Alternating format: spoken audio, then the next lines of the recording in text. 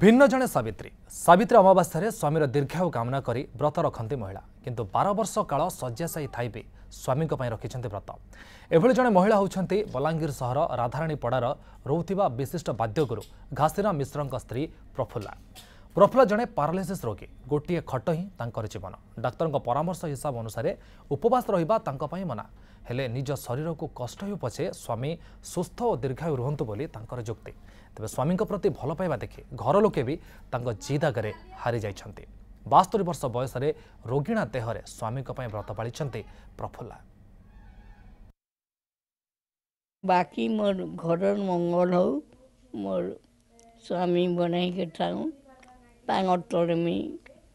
मुई हेन्ता भावुचे से मोर तले तांगर तले मुई जासी आरु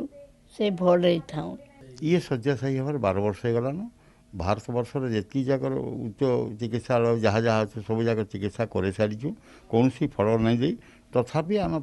सपरिवार विरोध है जे तुम ये बयस ये अवस्था तुम नहीं कर उपवास किंतु तांकर से धर्म प्रति एत जोर प्रगाढ़ विश्वास जो द्वारा कि से नहीं छाड़बार